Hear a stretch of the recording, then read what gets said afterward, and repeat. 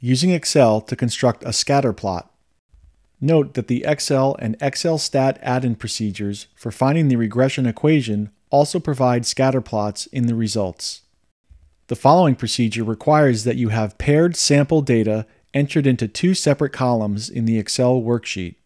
In this example, we are using the full data set named Nobel Laureates and Chocolate.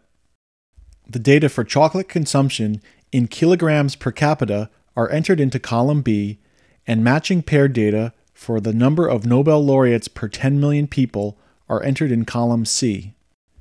Begin by selecting the cells that contain the data to be used in the scatter plot by clicking on the top cell in the first data column and dragging the cursor to the bottom cell in the final data column. In this example, cells B1 through C24 are selected.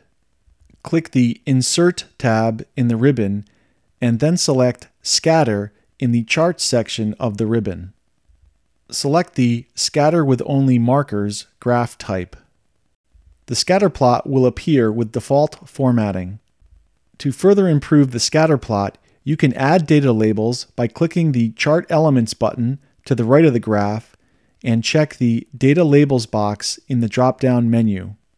Click the arrow to the right of Data Labels to format the data labels further. The trend line and R-squared value can also be added to the chart. Click the Chart Elements button and check the Trend Line box in the drop-down menu. Click the arrow to the right of Trend Line and select More Options from the drop-down menu. Under Trend Line Options, select the desired trend line type, scroll to the bottom of the Options menu, and check Display Equation on Chart and Display R-squared value on Chart.